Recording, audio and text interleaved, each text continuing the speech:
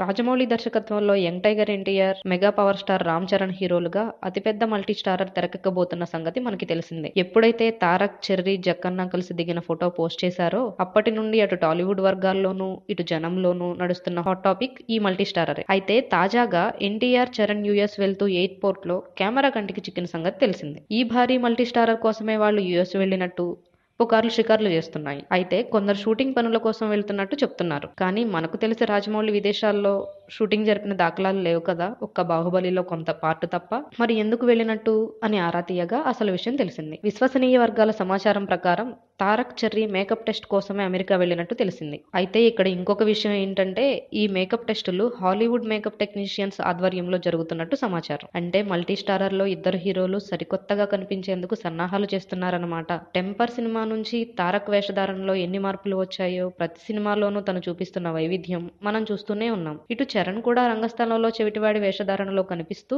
సరికొత్త పాత్ర పోషించడం కూడా చూస్తున్నాం. ఇక ఈ ఇద్దరూ కలిసి మరింత కొత్తగా కనిపించబోతున్నారన్న వార్త తెలిస్తే మన మెగా నందమూరి అభిమానులు సంతోషంతో ఉబ్బి తబ్బిబ్బవడం ఖాయమే కదా. Thanks for watching.